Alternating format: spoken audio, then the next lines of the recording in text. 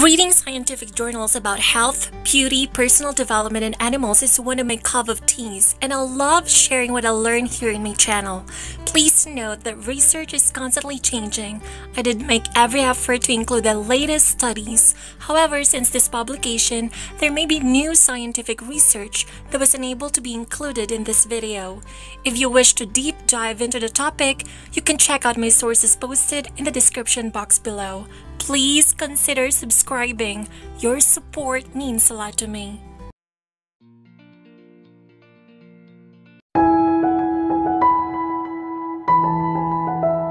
Centers for Disease Control and Prevention recommends increasing our vegetable consumption because only less than 10% of the population consume the daily recommended vegetable intake of 2 to 3 cups.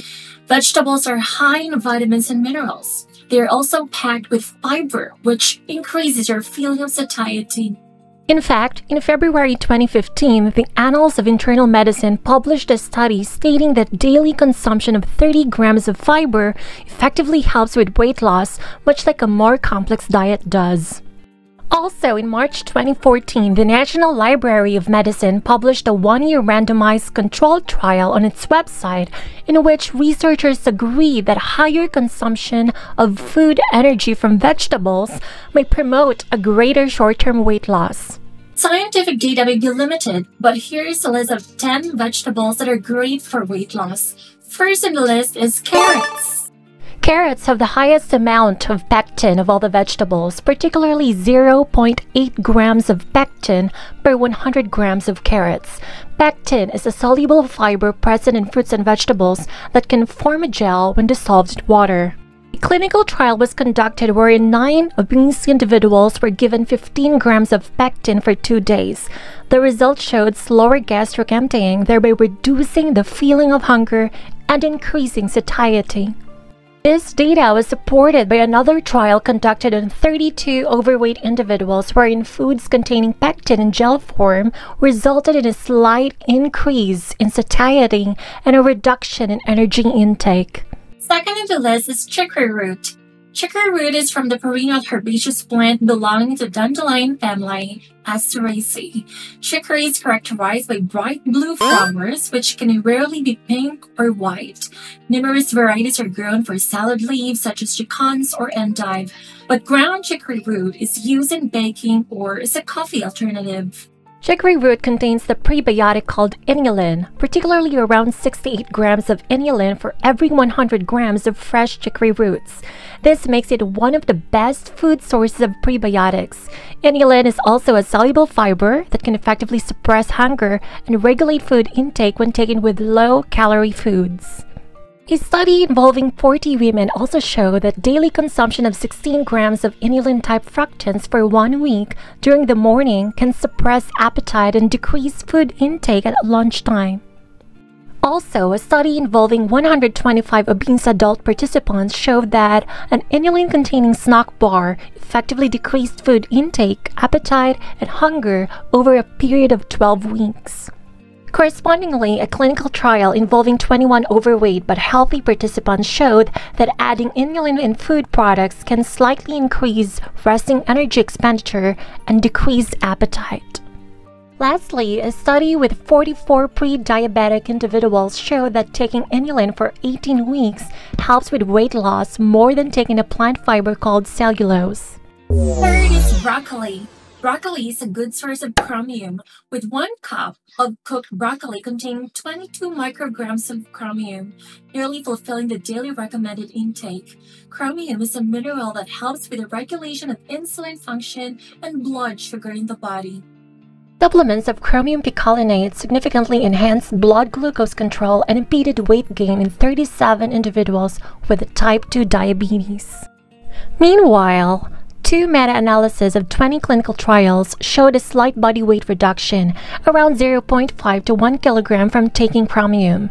However, the evidence was found to be weak and the weight loss may not be clinically significant.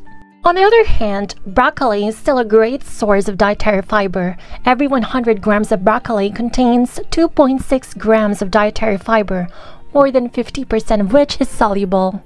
The fourth vegetable that is good for weight loss is white kidney bean. White kidney beans are a variant of Phaseolus vulgaris, or the common bean. They contain an enzyme called a-amylase blocker that reportedly inhibits starch digestion and breakdown. It also contains phytohemagglutinin, which is a lectin that can be toxic for humans in huge amounts. However, low amounts can work to suppress appetite. A trial involving 60 overweight participants showed that taking 445 milligrams of white kidney bean extract supplement daily for 30 days before a carb-loaded meal has significantly reduced fat mass, body mass index, body weight, fatty tissue thickness, and thigh, hip, and waist sizes while sustaining lean body mass.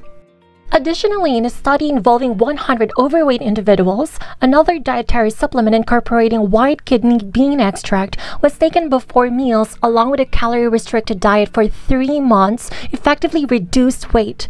Moreover, 73% of the 49 participants that continually took the supplement for 12 more weeks along with a non-restrictive diet successfully maintained their weight.